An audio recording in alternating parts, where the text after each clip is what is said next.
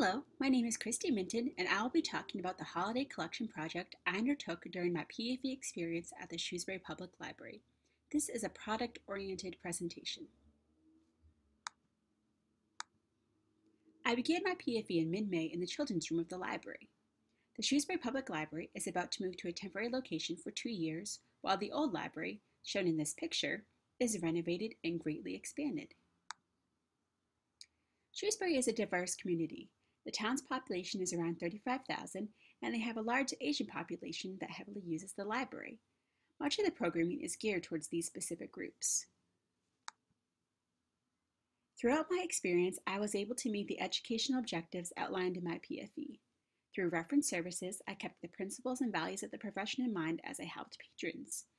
I also approached the holiday collection project from a multicultural perspective, so the final product represented the library's community.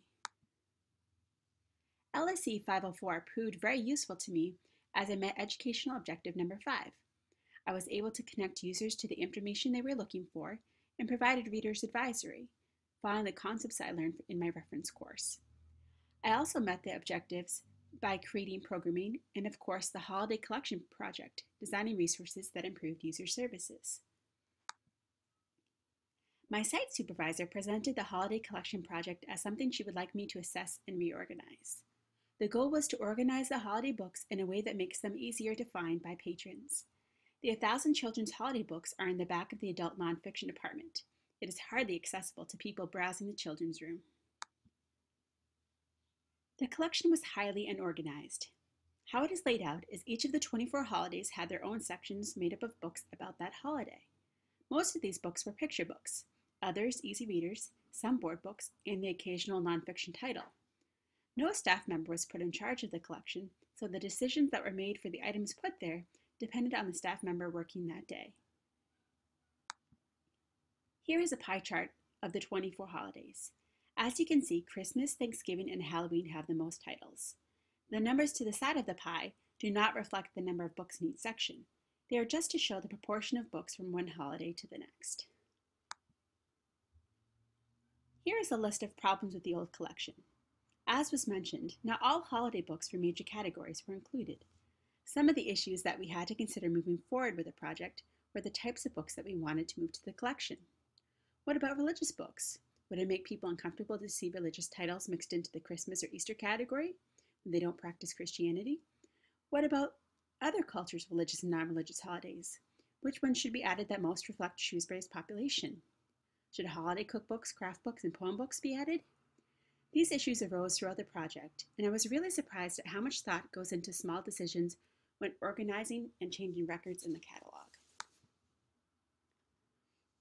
Here is the process I followed. The first step was creating Holiday Lists in Evergreen, a tool that allows you to save titles you've searched in the collection so you can reference them later. Next I changed the 394 nonfiction titles, along with picture books and easy readers, to the holiday location. As I moved forward with the project, we decided to add the religious titles to the section as well. To assist patrons looking for more information on specific religious holidays, I would create guides to point them to additional titles that had information on them. I then added cookbooks, craft books, and gave the holiday juvenile chapter books spine label stickers. Finally, I created guides for the staff so they will know how to change materials that belong in the holiday section as new titles come in, items are found, and others are returned to the library. So to start, I searched for each holiday in the Shrewsbury's catalog and added all the titles to their specific holiday lists that we might want to change to the holiday shelf location. If you take a closer look at this picture, you can see the shelving location in the record. It says Juvenile Holiday. It's a simple change in the catalog, but assessing which books should be added, organizing and finding them, then labeling them was the most time-consuming part.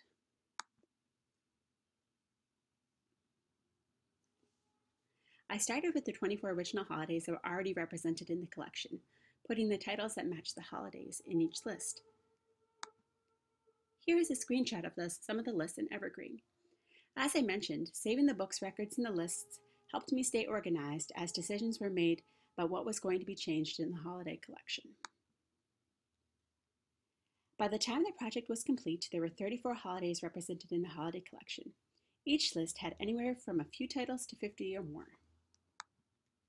When you click on the list in the catalog, you see a link to the book's record and some basic information about the book. I mainly view the list to look at the book's call numbers, which are right there. The reason we added holiday books from the 394s to the holiday collection is because they see little circulation in their current spot. For parents with young children looking for books, many aren't going to look at the catalog to find books, write down call numbers, and search for titles that may or may not be there. By putting all of the holiday books together, it is a one-stop shop for parents to go to find a plethora of different types of information on various holidays. I changed these books' records in the catalog and gave them a holiday and specific holiday sticker. Using the same logic I did with the other nonfiction titles, we decided to add the Village's holiday books to the collection. Because the section now represents all of the major holidays that are celebrated in the community, we feel the collection is now equitable. Some of the titles I came across in the Villages sections cover 2 holidays at once. Because I couldn't choose which holiday trumped the other, these titles remained in their original location. There were also additional titles that had information about these holidays, but weren't specifically about the holiday. For the Jewish, Hindu, and Muslim holidays, I created guides for patrons so they can find these materials in the general location without having to look them up in the catalog. They will also be able to easily see that the library has more information on the holidays when their holiday section has few titles or is empty. So here is a picture of the Hindu holiday guide I created. These are just the first pages. And here are the other 2 guides. The first is the Jewish holiday guide, and the second, the Islamic holiday guide. On my third to last day at the PFE site, my supervisor made the decision to add the cookbooks, craft books, etc. to the holiday section. Although the collection has grown by many titles since I started, patrons will be able to turn to the holiday collection and find many types of books about the holiday in the same place without having to scour the catalog as I did originally. Organizing by subject, by holiday in this case, increases searchability and improves user services. I created this bar graph to show the proportions of types of books in the holiday collection once I was done adding books to the section. The section is still primarily made up of picture books. Many new nonfiction titles were added as well. I added more than 400 books to the collection. Though that may not seem like a lot, the organizational aspect of the project kept me busy throughout my PFE experience. The problem with adding holiday chapter books to the holiday collection is they are often part of a very popular series. Children do not seem to care that the book is set at Christmas time. They will read it in July if they love the series.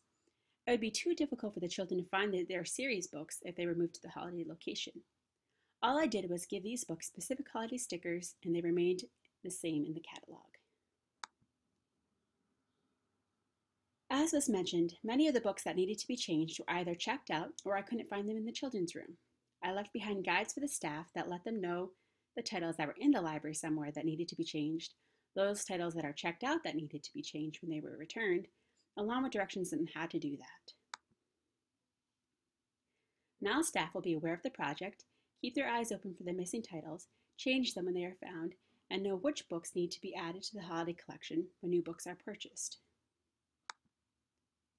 This is an example of one of the guides. You can see some titles are highlighted. The titles I highlighted are those books I put on hold so the staff will know these need to be changed as they are returned. This guide goes on for pages and pages. I created a list of holidays in the holiday collection now. It is a tool that everyone can use to see which holidays are represented in the collection. It is much more reflective of Shrewsbury's unique community than it had been. And finally, here are the references for the information and pictures I used in the presentation.